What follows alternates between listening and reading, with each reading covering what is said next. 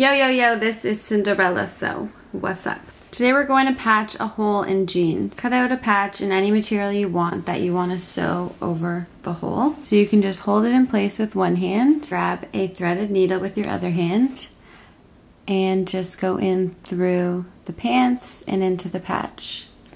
A couple times through the same holes. It's a back stitch, and that's what secures your thread in place.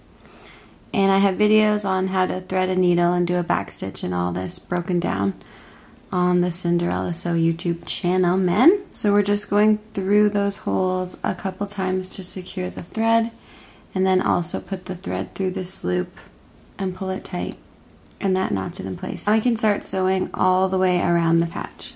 Through the pants, through the patch, pull it through. Through the pants, through the patch, pull it through. Every now and then you can just do a knot, which is just pulling your loop almost closed and then putting your needle through that loop before you pull it closed. So when you've sewn around all four sides of the patch, just put your needle through the loop of thread. Sweet! So our patch is all sewn on. Yeah! You can cut your thread off. You've patched that hole. Way to go.